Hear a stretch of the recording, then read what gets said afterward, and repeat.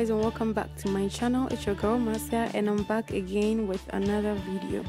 It's actually a Halloween look video, and I know Halloween is over, but this is the last one. Let's just enjoy it. So let's get right into the video. I decided to go for a purple brows because the look I'm going to be doing is absolutely purple. With my crease, I'm going in with a purple colored shade, and yeah, like I said, everything will be purple, so get ready for it. If it's the first time stopping by, don't forget to hit the subscribe button down below, give this video a big thumbs up, and leave a love comment. Like I always say, I love you and I know you love me right back. I've cut my crease and I'm going to apply a purple shade on it and go in later with a pinkish, what am I saying, ish, I mean a pink shade, yeah, because I don't want all the colors to be like the one in the inner crease. I want a little pop out. So yeah, that's your girl doing her thing. Yay! I don't know, today I'm just hyper and I'm doing my dance, you know.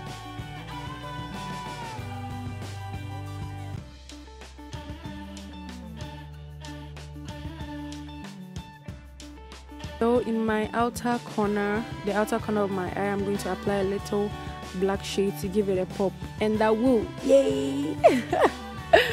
So I'm going to line my eye to make everything pop out. You know, liner does it shade out. So my look is done. I've put all my lashes off cam, and going into my waterline, I'm going to be using this milk shade. And for my contour nose, is it contour or highlight? I always make a mistake here. I'm going to contour my nose to bring the shape out, and underneath my eyes I'm going to highlight a little bit to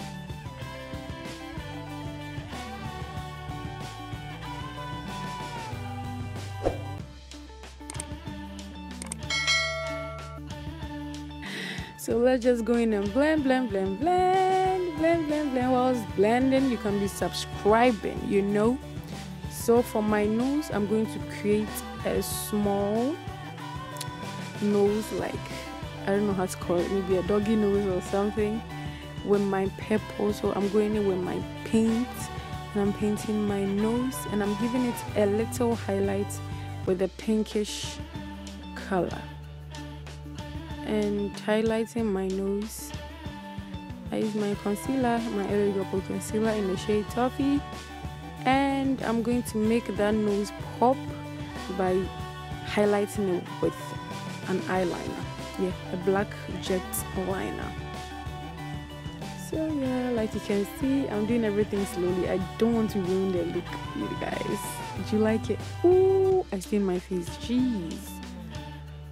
Let's just go into it.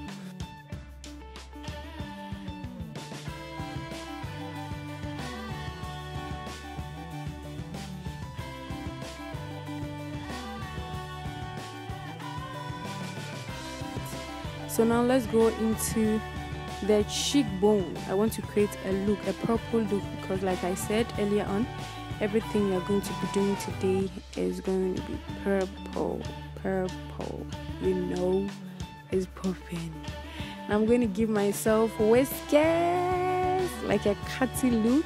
Okay, I just gave myself whiskers, 3 lashes on each side of my face, and I'm going to go in and draw the lip.